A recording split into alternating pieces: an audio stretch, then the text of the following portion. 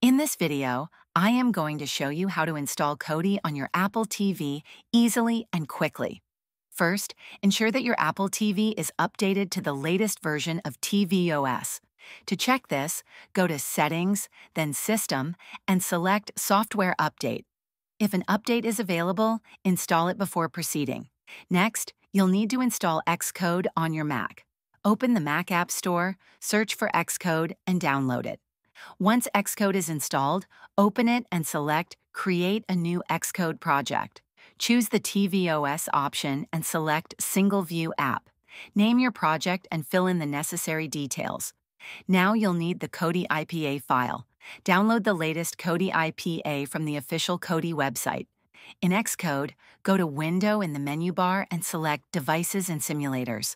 Connect your Apple TV to your Mac using a USB-C cable or ensure it is on the same Wi-Fi network. Select your Apple TV in Xcode and click the plus button under Installed Apps to upload the Kodi IPA file. Once the upload is complete, Kodi will be installed on your Apple TV. You can find the Kodi app on your home screen. Open the app and you're ready to enjoy your favorite content. If this video helped you, please like and subscribe to the channel.